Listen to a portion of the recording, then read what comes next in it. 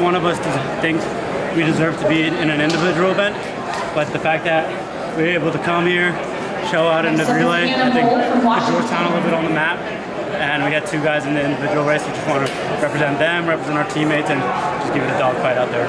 Yeah, I don't think many people expecting you guys to win. Yeah, I mean, I think we thought ourselves. Was expectations or no one knew research? Yeah. Maybe a research. I think we knew we had we knew we were capable of competing for the win, and I think we just competed that way, and it kind of showed on the track.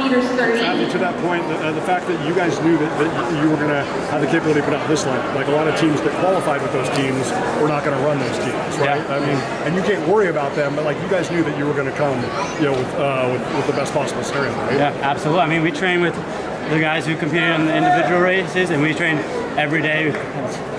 We just work hard, so I think that's all we can focus on is just training the way we do at practice, and then coming out and see who's on the track. And if it's not the teams who qualified, then it isn't out of our control. So you guys can worry about Georgetown. Do you think you have like a chip on your shoulder, like not making individually? Like, I think maybe a little bit, but I think we knew we could come here on the relay and still compete with the best guys in the country, and that's what we came here to do.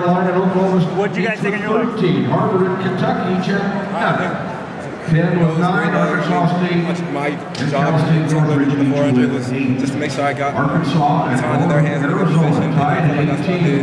Got through a couple of guys and I was able to do that. But all the while, everybody competed, and so I'm glad we were able to come out with a good position. And what's it like, the 400 guy, you're like a distance guy for like indoors. Like, is it a different environment? I won the 60 and the 2, so this is super different for me. But I mean, whenever I'm called up, like you said, everybody trains regardless of the people who qualified for the nationals. So whoever was called up, they're gonna perform regardless. So that's why I came with it. NCAA runner-up now. Like 10?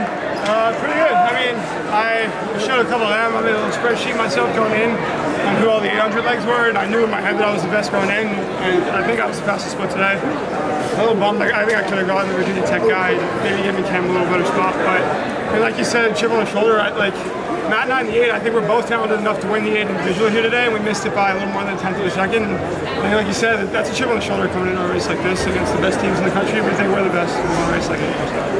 Yeah, it seems like the depth at NCAA is much bigger.